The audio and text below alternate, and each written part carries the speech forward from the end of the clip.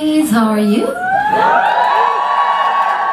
my god, it feels unreal because last time I came here in April I was so fucking sick and I had to cancel this show, and it was the first time in my life, and I was crying at the Premiere Inn Hotel.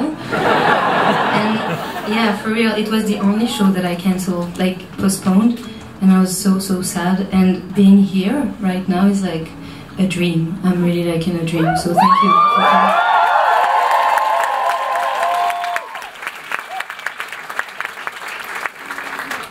I just want to know how many French people were in the video. Fair enough. No, I'm always asking because we did this show at the beginning of the... Wow, hi. Okay, I'm gonna... Il y avait Tunisienne aussi. Oh, bonjour. Wait, okay. Is this right? I think so. So we did this, the first show, oh my god. The first show of this tour was in Amsterdam, and it was just French people, and I was like, it just feels like playing in the suburbs of Paris. I'm like, oh, I took a little train, 3 hours, and then I'm in, I don't know, Montreuil, just near Paris. So I'm happy to see you guys, French people, but I'm also happy to meet some English people and other. So this is a weird show because I'm really lonely on this stage. And I used to have a band, and we planned this like 2 years ago, where we're like, okay, let's do this between 2 albums, rock and roll. So I'm here and I'm gonna be singing like a mix of, I don't know, old songs, new songs, Lafayette songs. It's a weird show. So the only rule is that you guys can't sing. You know, even if you don't know the lyrics and someone brought you here and you're like, what the fuck, like. You can sing the wrong lyrics and you can like sing with a really bad voice, and I'm gonna be happy, you know, like, because I'm so happy that I'm not sick in the Premiere Inn Hotel. Yeah. So yeah, have fun, guys.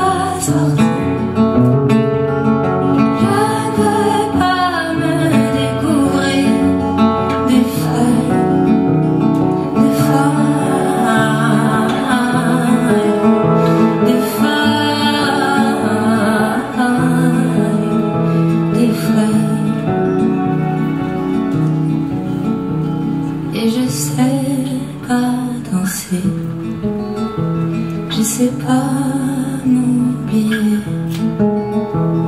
et je sais pas danser, je sais pas